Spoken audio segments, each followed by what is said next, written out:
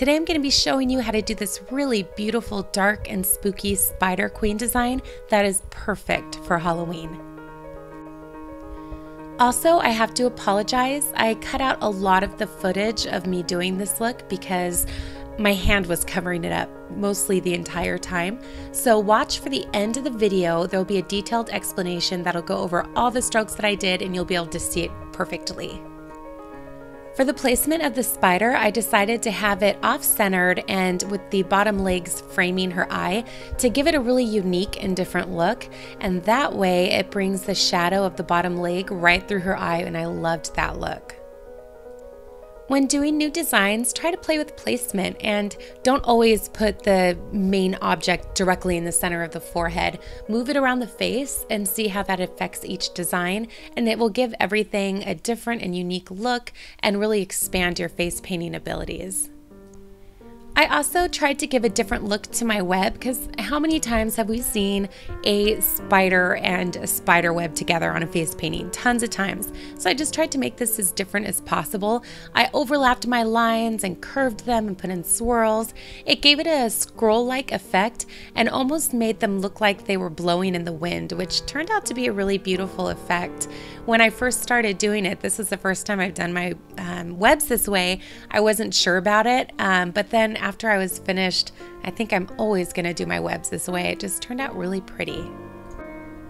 For the spider on the mouth, make sure you only do half the body, and you're just going to fill in with black and then blot in purple, and then you can use your finger to further blend it if you want. But it's a little more challenging on the lips just because you're working with different dimensions and your lines could be squiggly. So take your time, do it carefully. There's no real rhyme or reason to where you put the legs. Just have them in all different directions, overlap them. It's pretty easy. And also I recommend filling in the lips first. I'd forgotten to do that, which is why I'm doing it now.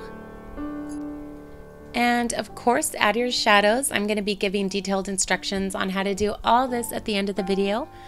And when you're shading things in, even on the lips, you can use shadows. It doesn't have to be paint. I find shadows a little easier to work with sometimes. I also decided to add the shadows to my webs to give them a more dimensional look, and it really added to the whole piece. And that's it. You can finish it off with a beautiful smoky eye. And it just creates a beautiful, beautiful look. And I think I might be wearing this for Halloween this year. We'll see. Okay, so on with a more detailed explanation. You're gonna start with drawing a circle and then a little half circle on top of that. And I like to put a little point at the bottom. Then take your purple and add that to the center. You could swirl your brush around or tap it with your finger to blend. The legs are simply a series of teardrops. You're going to press your brush, pull up to a point, and each leg will have 3 segments. So press and pull, press and pull, press and pull. Make sure that the end of your legs are turned around teardrops so it ends in a point like that. To give it the 3D effect, you're gonna wanna have your legs going all different directions.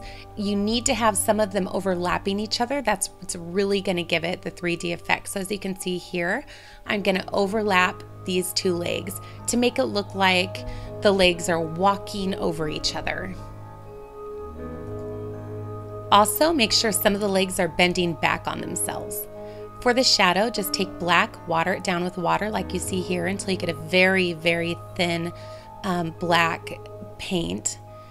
And touch the end of your leg and pull in towards the center of the spider. So touch and pull in, and then add a drop shadow at the very bottom of the spider like so.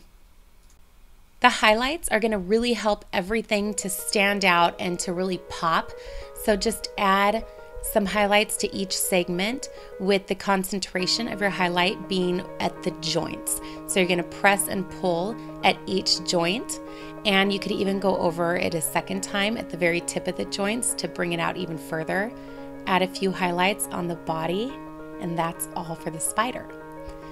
For the web, just lightly make different flowing strokes, and then wherever you can, connect them. It seems like an odd way to do a spider web, and it might be unnatural at first, but just put a U wherever you can think to put one, and it'll turn into a really beautiful, lacy looking, blowing in the wind web.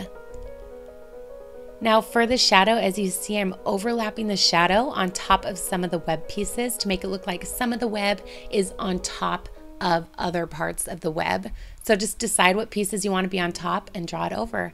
And that is it. That's how you get the beautiful spider and web. I hope you guys liked it. If you haven't done so already, like, comment, and subscribe. Check me out on Facebook. The link to that is below, as well as all the products I used in this video and where you can buy them.